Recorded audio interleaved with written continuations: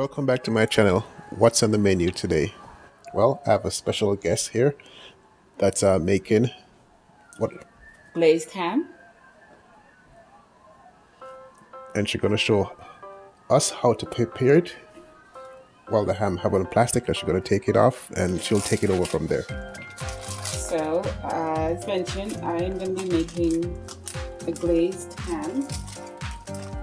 I have here my pan with parchment paper, my ham, and I have my glazed ingredients, which consist of 1 cup of sugar, 2 tablespoons of orange marmalade.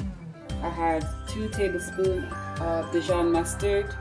I put like a little pinch of cinnamon, ground cinnamon, because I don't want too much cinnamon in it, and a little bit of orange juice. So I'm now gonna go ahead and unwrap my ham, as you can see here, and then I am going to wash it.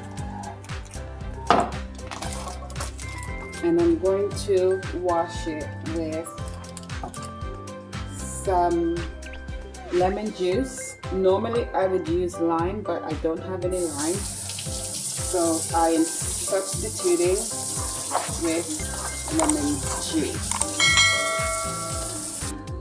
So as mentioned, I am about to wash this ham. Normally I would use lime, as mentioned, I don't have any lime, so I'm just using a piece of parchment paper. I'm just rubbing it down with some lemon juice, just like so. Washing it down with some lemon juice, every nooks and cranny. Flip it over. Lemon juice all the way.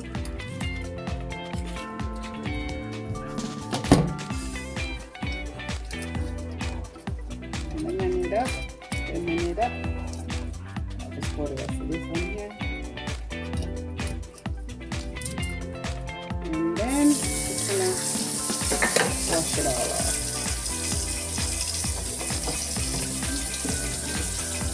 Give it a good wash. And this ham is already cooked already. That's right.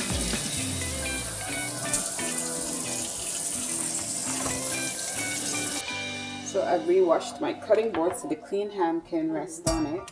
And now I am going to slice it.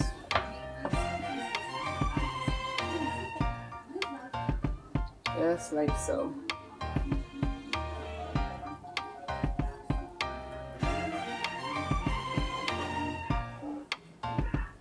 Slice away. Just to get those cloves in the creases. That's my purpose for kind of slicing it. Okay. So now I'm gonna get my cloves. Still slicing.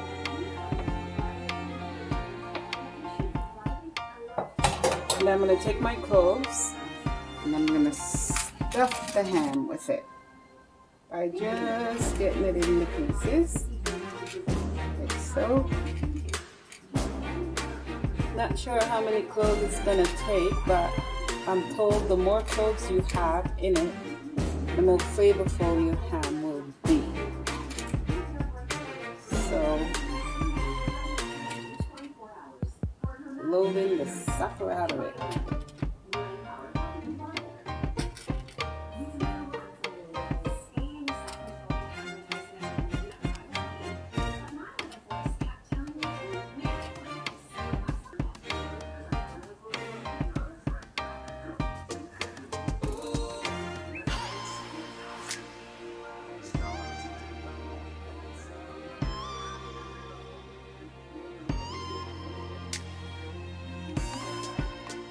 So welcome back. So I have cooked the ham, as you can see here. So I'm now getting ready to place it into my pan. As I do that, I am going to cook it in some pineapple water. when all that ham juice is cooked out, then it'll be mixed with the pineapple. So now I'm getting ready to put it in the oven. So I'm now taking the ham, placing it in the oven. You can see we've got a turkey going on there too as well, killing two birds with one stone. And we'll wait for it to cook for about an hour. Be back. On the ham, looking good. I'm gonna take some of this juice and moisturize it. The traditional saying is base it. It's really good.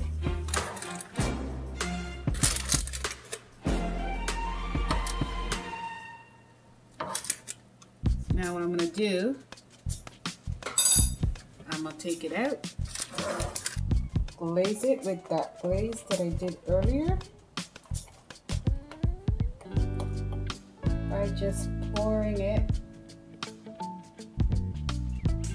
I got to be very gentle because I don't want the cloves to come out, so I'm just going to tap it while it drizzles down.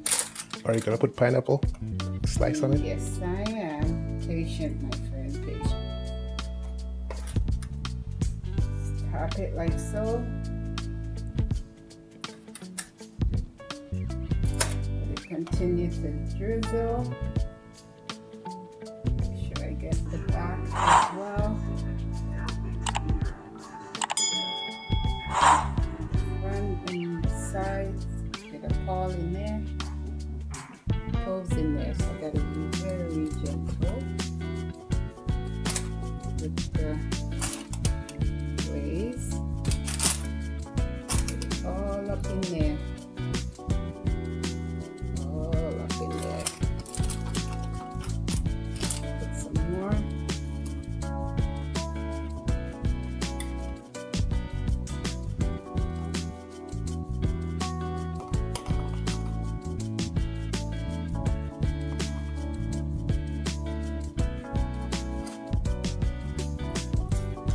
Glaze on top. Give me some spots. That's it.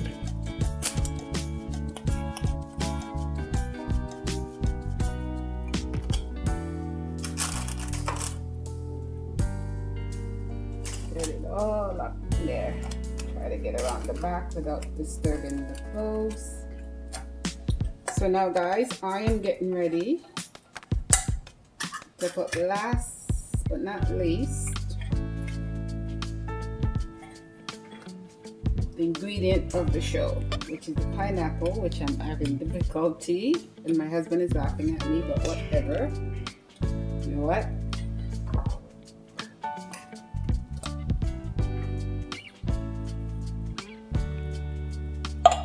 Okay, so moving on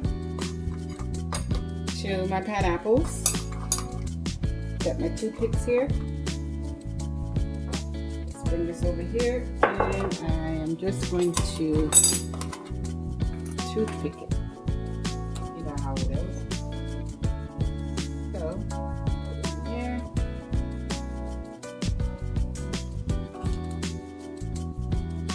Go.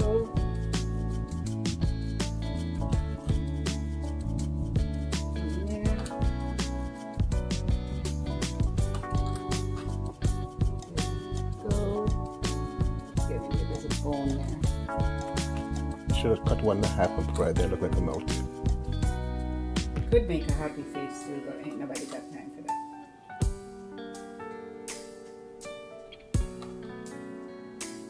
There we go. So guys, is that looking good? Leave a comment below if you love this video. Yes, please.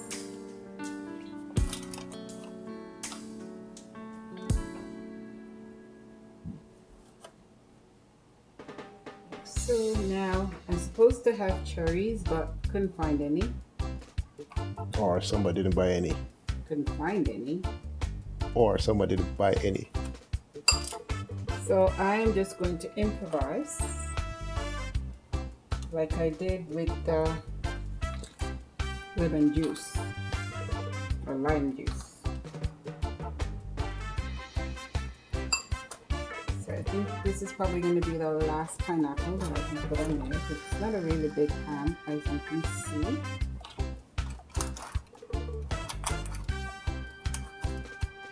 And guess what I'm going to put on there, because I ain't got no cherries. I'm just going to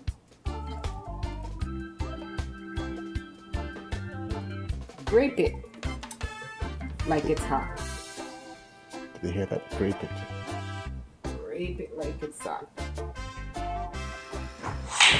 When you got lime, or when you don't have lime in this case, make lemonade. So we'll see how this turned out with just the grape. It would be nice to have the cherries just to give it some color. However, it is what it is. So guys, I'm going to put this back into the oven.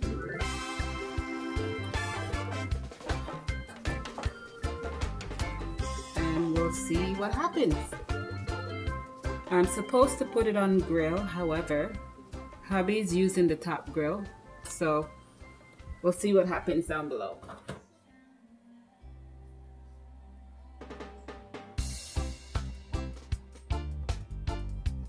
Okay, so ham is done. This is the finished product. As you can see, it's nicely glazed. As mentioned before, I did not have any cherries, so I decided to use some grapes that I had. And if you've never roasted grapes in the oven before, this is what it looks like. Then I decided, oh, it still needs a little bit of color, so I had some cherry tomatoes, and this is what you call thinking outside the box, and voila.